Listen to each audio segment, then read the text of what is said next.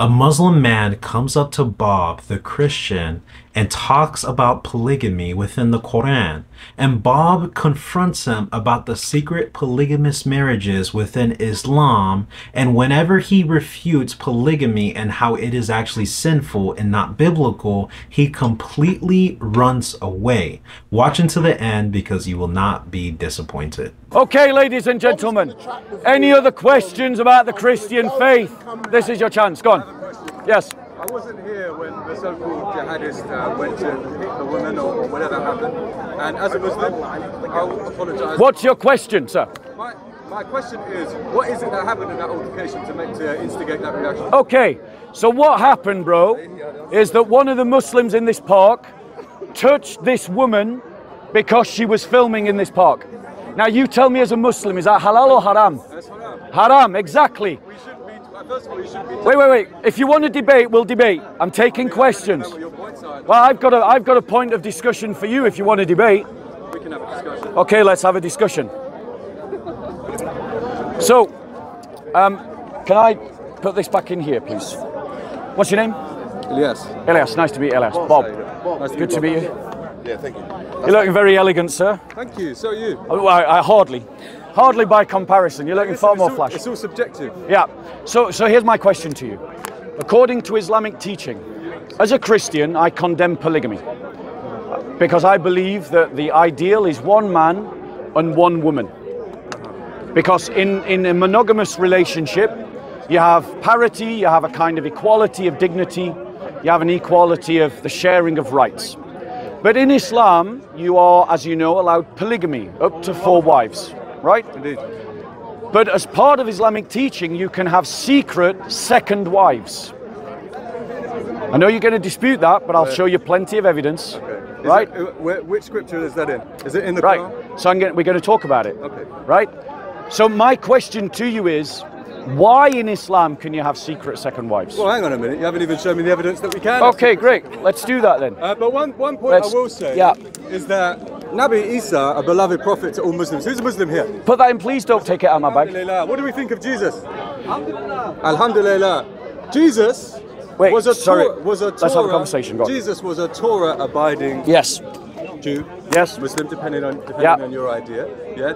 In the law of the Tanakh, how many wives are you permitted to have? How many wives did Nabi Musa have? Okay. So, ladies and gentlemen, the question is about what practices happened in Old Testament law. And it is true in Jesus was a Wait, sorry, are we going to have a conversation or are we going to have no, sorry, I don't want to be one. Do you want to have a conversation? This is my first one of these. We'll have a conversation. Then let's have a conversation. Let's have a conversation. So that means when you talk, I listen. And what happens when I talk? Indeed, I apologise. Okay, right. So, ladies and gentlemen, what's your name again? Elias. Elias is absolutely... Elias, if you like. Elias is absolutely right to point out that in the Old Testament law, there was the practice of polygamy. However, he's not talking to a Jew, ladies and gentlemen. He's talking to a Christian. And a Christian believes that Christ started a new covenant. And in that new covenant, monogamy is the law. The idea of one man and one woman. Now, the brother asked me to show him the evidence, ladies and gentlemen, that polygamy can be practiced in Islam secretly. That you can have a secret second wife. And when he's ready for me to show that evidence, I will do so. But what I want to point out, ladies and gentlemen, very briefly, is the injustices of the practice. If you're the first wife, and then your husband comes to you and says, or doesn't say, and sleeps with you, and has sex with you, having just had sex with a woman that you don't know about, how many of you women would consider that just? How many of you would consider that adultery, cheating? Why? Because he lied. Because he didn't tell you. So if I can demonstrate that in Islam, secret polygamy can be practiced, would you not agree with me that Islam teaches injustice? That's a question for you, Elias. If I can show to you that secret marriages can be practiced in Islam, would you agree that that polygamy is unjust? That it is wrong morally? One thing I have to say before I directly address that question is I have to rewind to the idea that Jesus did abrogate the law of Moses. Now, all mainstream scholarship now indicates that Jesus did not abrogate the law of Moses. Elias, talk to me. Jesus did not abrogate the law of Moses. Therefore, as a Christian, and all of us here as followers of Abrahamic religions, I believe, yeah, we all respect Moses, Abraham, yeah. Do you respect Moses? Wait, no. One question. Just this is part of my unfolding of my answer. Do you respect and adore Moses? Yes. Okay. Did Moses have more than one wife? Yes. Yes. Are you saying that Moses was disrespectful and unjust? No. Okay. So can I reply now? There's one. Can I reply? There's 1 point. No, okay, let's do point for point. Okay. Right, now notice, Elias has not yet addressed my question. I will address. So what was my question? Your question was how I feel about secret second wives in Islam. Is it unjust? First of all... No, wait, I'm going to state what my question was, Elias. Yeah. I said, when I demonstrate that Islam practices the practice of secret second wives, do you think that that is just? If you demonstrate to me the practice that Islam allows second wives, I will say to you that that is not something that I myself would do. That's not my question.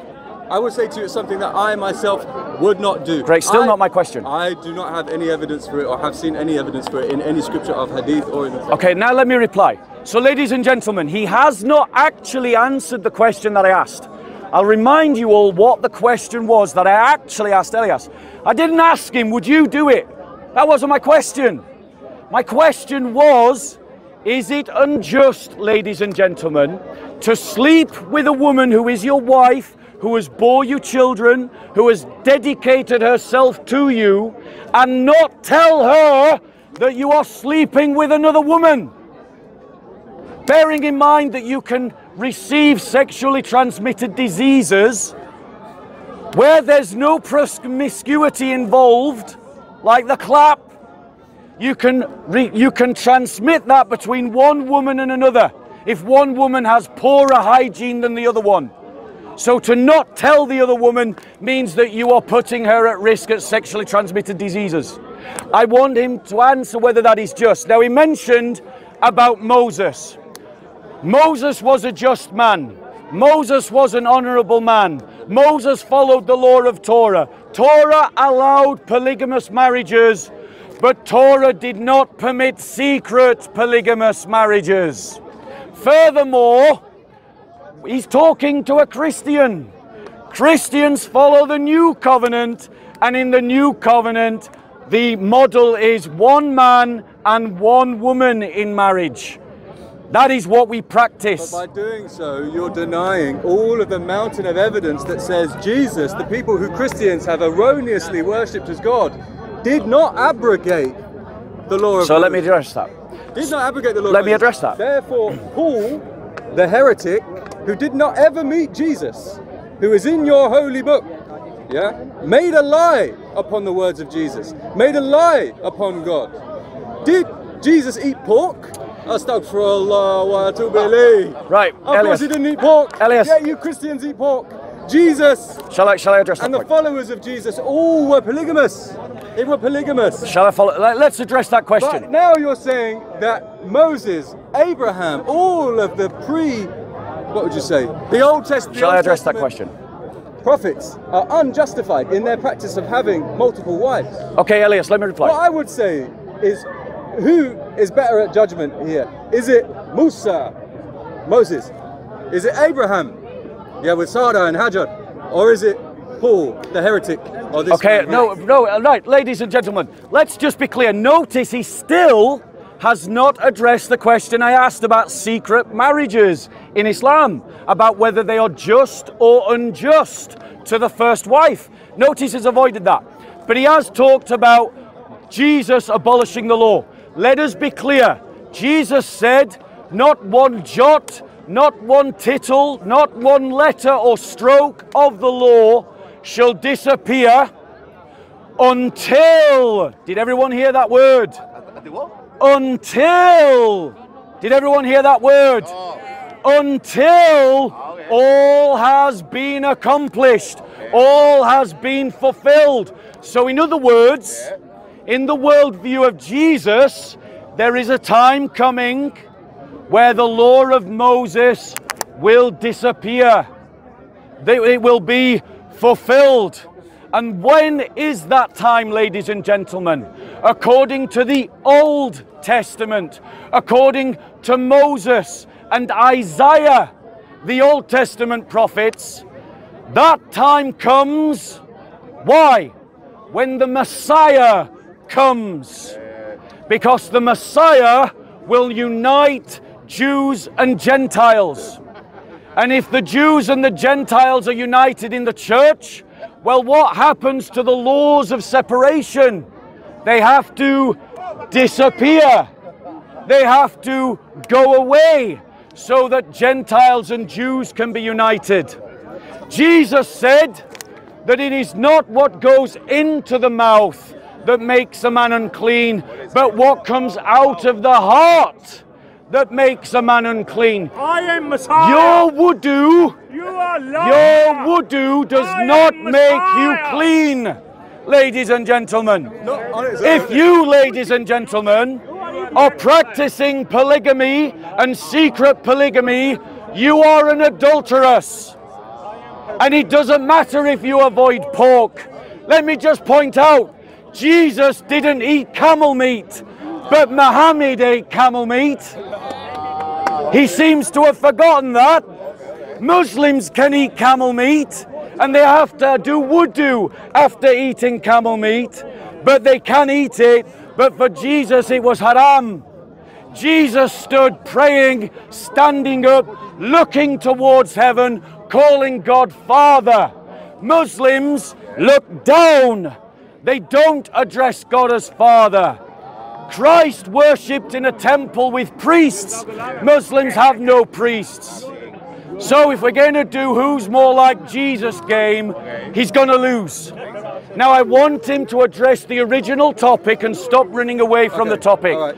Is the practice of having second secret wives just or unjust to your first wife? I tell you what, my friend, because you just put in quite a lot of different topics there that I think actually do need to be addressed.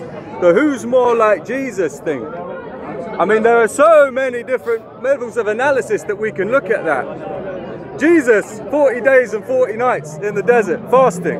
What's Ramadan? Fasting, son? Jesus. What's Lent? Jesus. What's Lent? What's Lent? Fasting. Giving up some chocolate.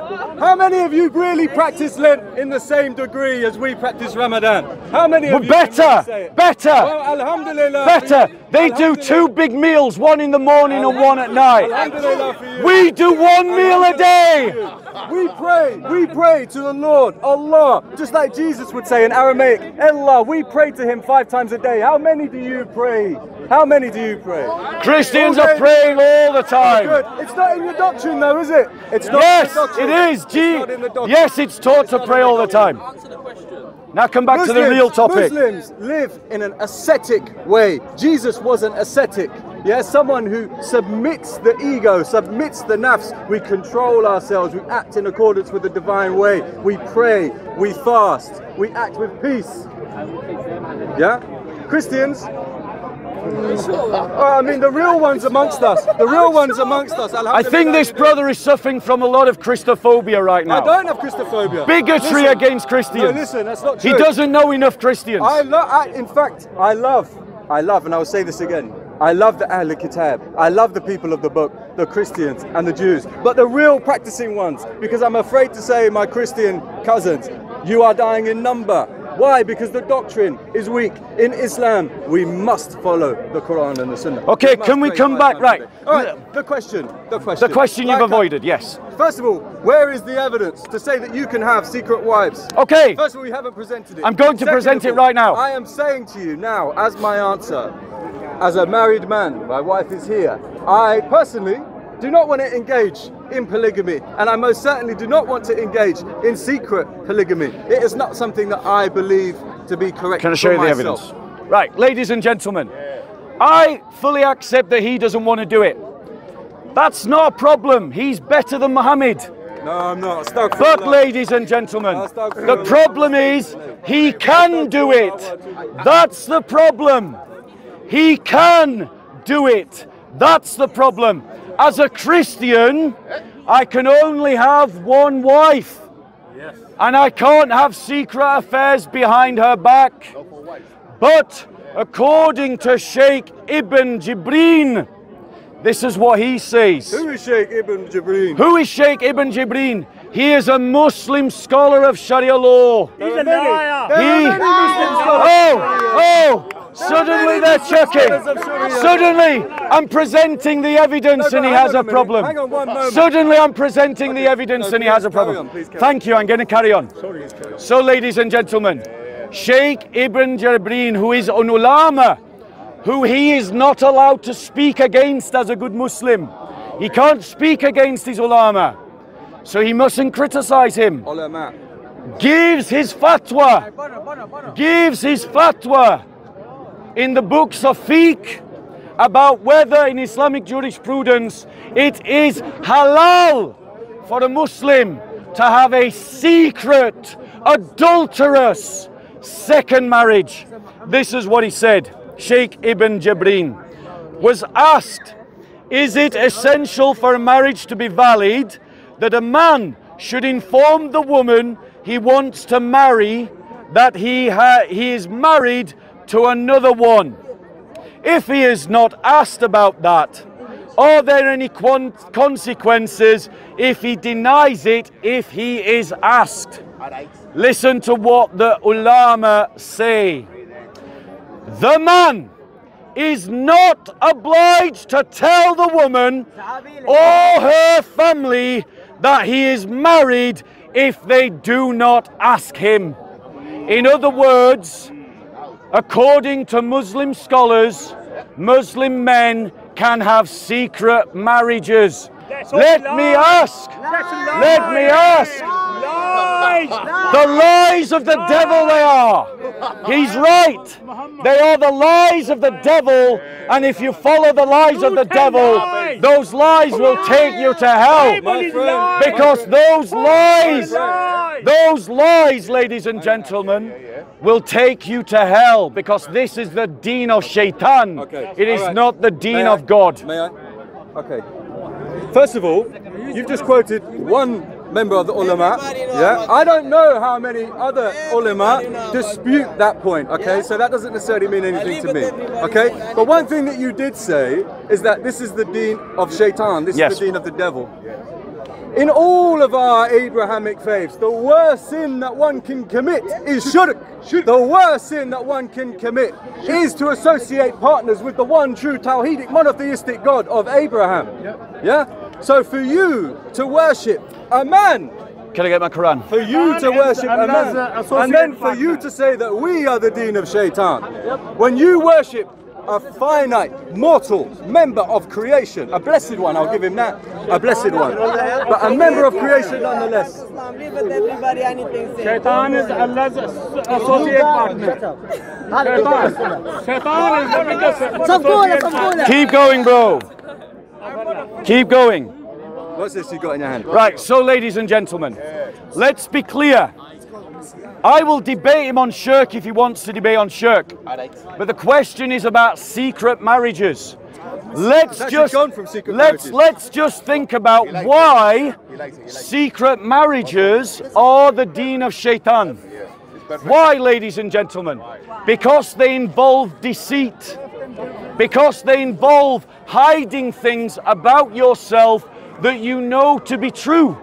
If you're going to share a bed with a woman, it is incumbent upon you, ladies and gentlemen, to be transparent with her what you are doing with your body. I agree, by the way. And he agrees, which means that he's now taken a step away from the deen of Islam and a step closer to the deen of Christianity. Absolutely. Because, ladies and gentlemen,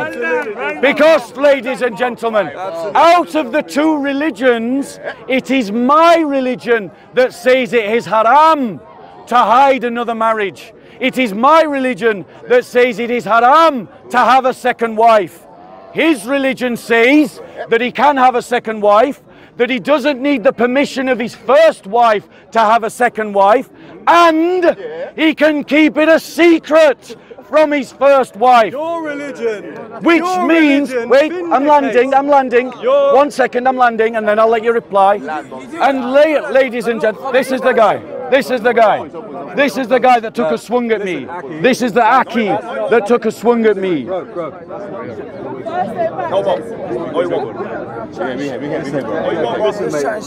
a representative of Islam. Look at you. You're a representative of Islam. Bro, yes you are. A bad one. You're a bad one. He said it. Right, if you take a swing at me, I've got a Quran under my arm. If you take a swing at me, that Quran will be dropped. Just stop it. Look at the Islamist. This person is not representing Islam right now.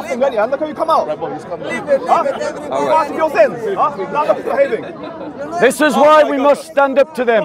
What do you mean them? Them. No, because These Islamists. Islamists. These Islamists. Is he a Muslim? I myself am a Muslim. I would never ever say that someone is not a Muslim. What I can say is that right now his behavior is not in accordance with the way that it should be. But I will never say that he is not a Muslim. My man is straying. That's why we should stand up to them. My man is straying. Right. My man is straying.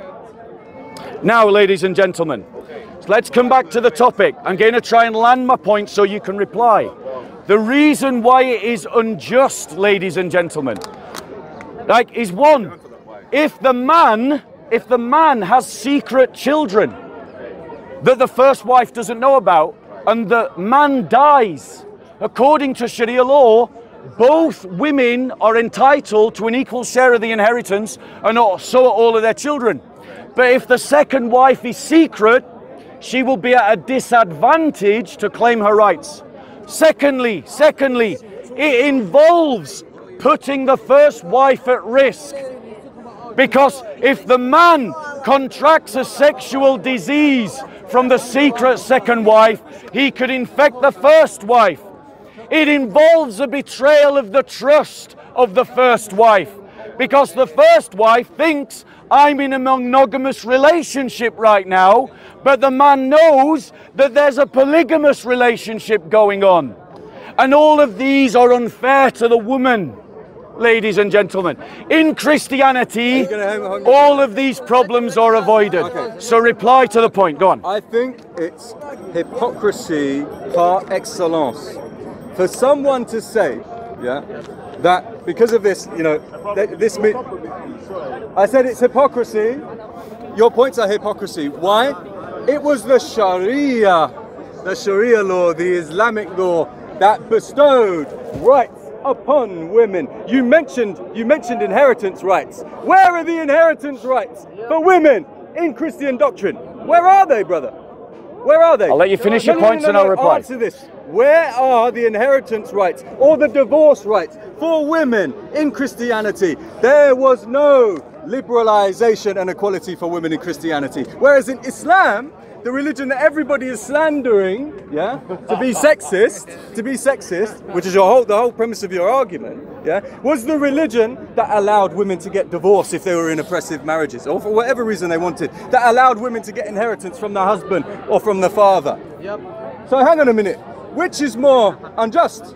You had a lot to say a moment ago. Do you have anything to say? You had something to say, sir, behind the camera. What's the answer? What's the answer to this? Okay, do you want me to reply? Yeah, I'd love to see. Okay, ladies and gentlemen, notice that I have made a substantial criticism of the Islamic practice of secret second marriages, and absolutely no defense was given. The only argument is we Muslims gave rights to women and you Christians did not. Exactly. He doesn't know what he's talking about, ladies and gentlemen. How so? How so? I'm going to tell you why. Why? Because until Christianity came along and converted Europe, women were not even given a choice in marriage. It was because of Christianity that women could refuse marriage. It was because of Christianity that women received equality in marriage, because just like in Islam, the Roman pagans practiced polygamy, and the Jews of the Old Covenant practiced polygamy. Equality, And they it didn't was, get ladies divorced, and and they had gentlemen. no He's inheritance. rattled, ladies and Where's the gentlemen. No, I'm He's not. rattled, No, I'm ladies not and in any gentlemen. way, sir. Ladies You're and not gentlemen. answering- you're not answering my Ladies and point. gentlemen. You're not answering my point. Christianity gave women these rights, and Islam is taking them away. They're taking them away. And he Let's talked no, about let us inheritance. focus. Let us focus. He on talked it. about Let us focus on inheritance. this moment. He's talked about inheritance, ladies and gentlemen. In Christianity, a daughter and a son can receive equal share of their parents' wealth. But in Islam, a daughter receives less than a son. Less than a son. Where is it? Ladies and gentlemen. Okay, where is it? But I am not making an argument for liberal society. I'm a Christian, not a liberal. And I am talking about the fact that in Islam, and he hasn't addressed this point at all, that in Islam you can have secret second marriages. We've spoken about that ad nauseum. He has not defended it once. He has just tried to change the topic, and I don't blame him because there is no moral defense for the immorality of Islam. On the point, and I'm not a scholar. Let me just come out and say, I've been a little bit audacious having this conversation. I am not a scholar. But I have read the Quran, and I read the Quran on a daily basis, alhamdulillah. And the Hadith I'm trying to read as well. And I had never ever come across anything about secret marriages. So it was new to me. It was new to me when I came across it. Okay, another one, please. It was new to me when I came along and had this conversation. The brother here, Ben, right? Bob, sorry. It's all right, don't worry. Robert, Bob. Call me whatever you like. Everybody else does. Bob presented one excerpt from one sheikh, about it, and then quoted it as absolute biblical fact. Now, for me, look, I said this is not a practice that I will do. There's my answer. It's not a practice that I will do. Whether or not an obscure sheikh says it's acceptable or not is whatever. I would not do it. But now, moving on the conversation, moving on to the general point about equality between the genders. There is no, between the sexes, should I say. There is no argument here. Where is it within biblical doctrine that it says that not women can get 50% of the inheritance, but women should get 50% of the inheritance. Women must. In the Sharia, women's rights are enshrined. Which was a complete liberalization for the Abrahamic faith and for the world at that point. And your comparison of saying in the pre-Christian era in Europe, women had no rights. I mean, hang on a minute, we're talking about so many different disparate cultures. How could you make such a sweeping statement? Islam every day, come up. Islam every day, come up. Are you done, Elias? Elias, are you done? I'm almost done. But why is that? That's a good point. Why is it that every day Islam come up and Christianity go down? Why is that point? Why is that point? Why everywhere, bro? And let's just look. I know that you're. Elias, land so that I can reply. All right. Anyway, can I reply? I'm done. Right, ladies and gentlemen. But Robert. Wait, ladies and gentlemen. Are you done? I just want to leave him with this point. He talked about shirk. Let me show him shirk in his Quran. Shirk, ladies and gentlemen, in the Quran, ladies and gentlemen. So what is shirk, ladies and gentlemen? Is to ascribe partners to Allah, to worship other than Allah, or to give the attributes of Allah to someone other than Allah. Am I being fair, Elias? I would say yes, to give praise and worship to something other than the one. Or to give partners to Allah in that which Allah is doing, like saying Allah had partners in creation or Allah had partners. Right, you all heard. That domain is his own. Great, you all heard that I have given the correct definition of shirk. Now let me show you shirk in the Quran. Surah 33, Ayah 36. It is not fitting for a believer, man or woman, when a matter has been decided by Allah and His Messenger. Sorry, what? And his That's messenger. just semantics. So That's semantics. Allah has a partner That's in semantics. making a decision, ladies and gentlemen. That is rubbish. That is shirk, That's ladies and semantics. gentlemen. That is semantics. Go on, explain and why that it's is semantics. Extremely weak argument. Go on, explain. I don't even. First of Explain all, why. You read one particular English translation, which may well have been a mistranslation. If we read it in the exact Arabic, it might not have said "and." Arabic is a very, checked very the Arabic, it does. complex language I've with checked many it, it does. layers. It does. And anyway, It does. it says what? I've checked it. All right. It does. And Muslims have confirmed that it does. It does. Okay. All right. It says, and his messenger. It is obviously Allah subhanahu wa ta'ala is not saying that Muhammad makes the decision.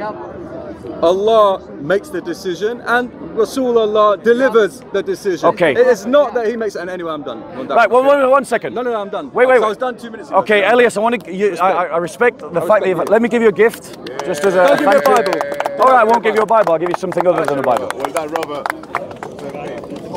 Who's Robert? You're Robert. Right. Yeah. Shut up, JC. Right. Okay, you don't want a Bible, so I'm not going to give you a I don't Bible. want any pamphlets about Christianity. I've already got a Bible. There you go. Should we?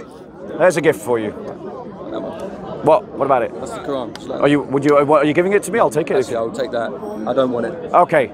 Ladies and this. gentlemen, This is what I have. that This is all I need. those that have a closed mind cannot be taught. And those that assume that truth cannot be found, even when they cannot defend the truth that they have, Brother. are in risk of hell. Brother, you're talking to someone that has the Bible on his bookshelf. I have the Talmud. I have several different East Asian scriptures and a whole shelf full of philosophy. But not I have in an heart open and mind. mind. I have an open mind. Yes. I just don't need you. Okay. I don't need the propaganda pamphlet. Look after Thank yourself. You very much. Take care, Elias. Right, ladies and gentlemen, did anyone hear Elias? Ladies and gentlemen, did anyone hear Elias defend secret second marriages? No, he didn't, did he?